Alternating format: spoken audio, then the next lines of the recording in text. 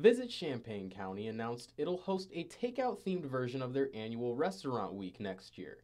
But with the level of uncertainty associated with the pandemic, it could be their last. Many restaurants have already been struggling to keep open, a task that gets harder as outdoor dining ends. We try to keep our staff employed, we try to pay our taxes. You know, none of our other bills have gone down. Our taxes don't go down, the utilities don't go down, the labor doesn't go down. But the sales have plummeted. With the takeout edition of Champaign's Restaurant Week being months away, many participating locations have the goal of staying afloat to make it to the week. Now more than ever, they're going to need community support to stay safe and to stay open. Restaurants such as Caribbean Grill have been able to get by delivering their food through Grubhub and DoorDash. They're encouraging customers to be on the lookout on social media for deals and updates. The owner says it'll be a tough couple of months, but that they are prepared.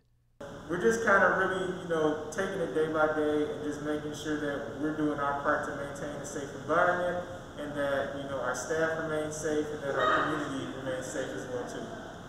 Others like Courier Cafe have installed plexiglass, ionic air purifiers, an air filter, and mask mandates. It's up to customers to keep their favorite restaurants in business. In Urbana, I'm Jared Farmer, WCIA 3, your local news leader.